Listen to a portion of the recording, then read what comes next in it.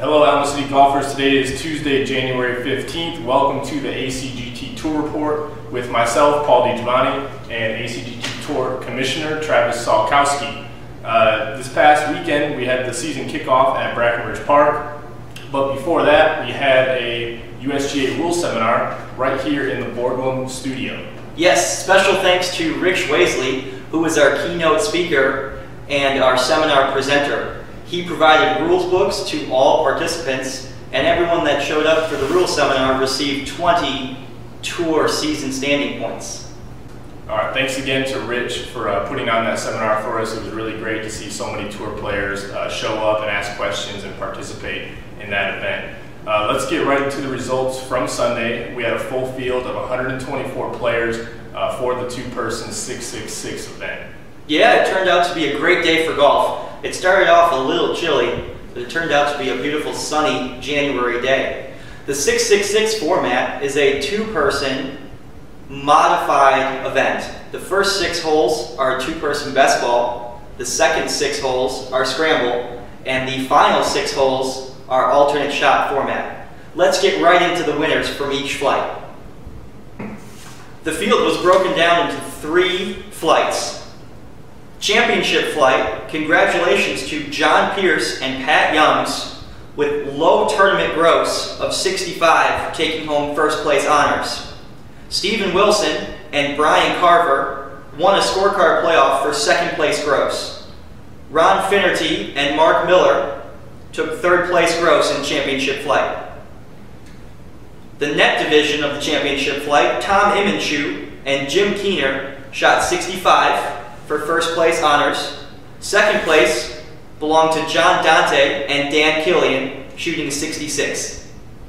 All right, in the first flight, our gross division, first place went to Chris Davila and Antonio Flores with a score of 71. Second place went to John Davis and Don Thomas with a 75, 4 shots back of Davila and Flores. Bill Evans and Fred Hines took third place in the first flight gross with a 76, which was actually won in a scorecard playoff.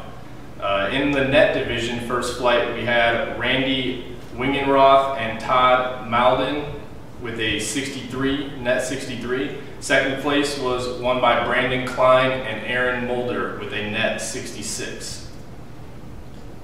And in the second flight, Dan Tack and David Cortinez with a convincing 4-stroke victory, shot a 73 to take home gross first place honors.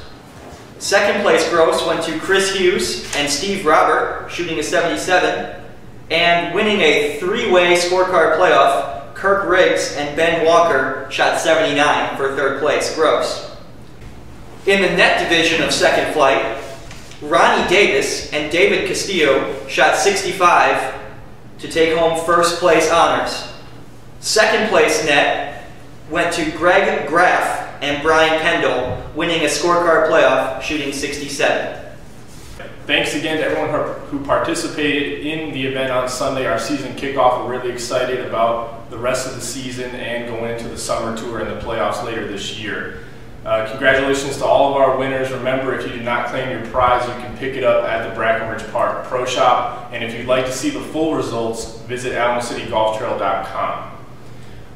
Each week on the tour report, we want to bring in a rules question or issue. And this week during the tournament, we actually had an interesting penalty that occurred. And Travis, do you want to explain what happened during the tournament? Yes, it was in the alternate shot portion on hole 18 here at Brackenridge Park. Rule 29.3, alternate shot stroke play. If the partners make a stroke in incorrect order, the strokes are canceled and the team incurs a penalty of 2 strokes. The team must correct the error by playing the ball in correct order as nearly as possible from the spot which it was first played in incorrect order.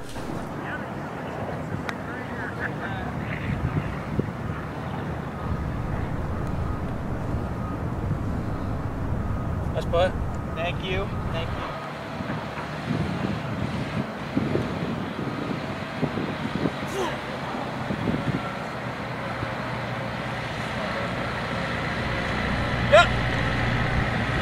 In that rules video, we saw Lonis miss a short putt and then tap it in.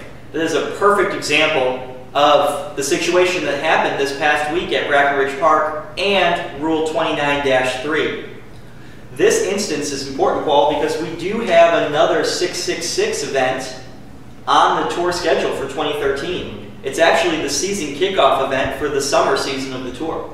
So this rule will come into play again on the tour of 2013. Yeah, I think it's also important to point out that there's similar issues that could arise during a scramble event, where one player hits a putt and misses it, goes to tap it out, and prohibits his partner from hitting the original putt, which could make a better score for them. So that is correct. In the scramble format on the tour, the first ball that is holed is the score your team will take. Yes.